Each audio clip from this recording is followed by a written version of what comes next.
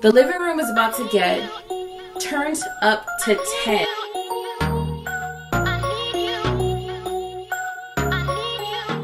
What's up, Concrete family? It's Darlene. Welcome back to my channel. So today I have something super simple and super easy for you guys. We are building a grass wall. Here on this channel, it's all about glam on a budget. I guarantee you anyone can do this, and you can put it in your bedroom, your bathroom, your living room, your mansion. I don't know, whatever you want to put it. It's gonna seem like you paid an interior designer thousands of dollars to get this done. If you are not subscribed, join the Concrete family. Let's get into the video.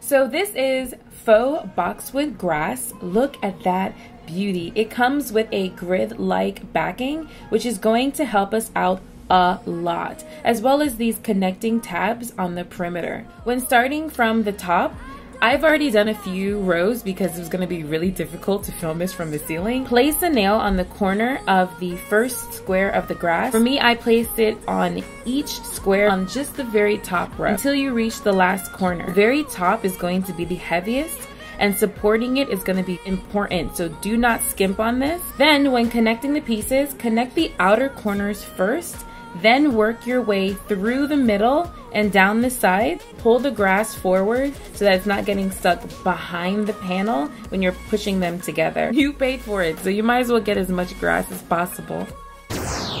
Here you need to use the wall as a hard surface to push against when connecting the squares together. It's plastic into another plastic, so this is going to help you out.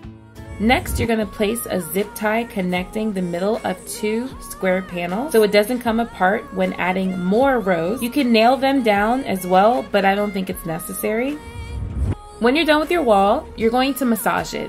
Yes, give it a nice little massage because you want to disperse all of the leaves and you want to kind of join where the panels are meeting. And when you do that, some of the leaves are going to fall off, but you can just plug them right back in and you're done.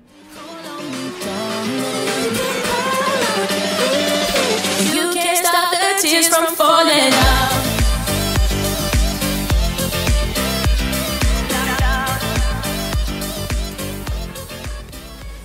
It was easy, right? I told you it was going to be so easy and so simple. So if you liked it, give it a big thumbs up. Plus, subscribe for more Glam It on a Budget DIYs. Stay tuned for this Friday's video where we are doing Thrift RD, the very first episode of thrifted and old items that we turn it up to 10. So I will see you guys this coming Friday. Bye!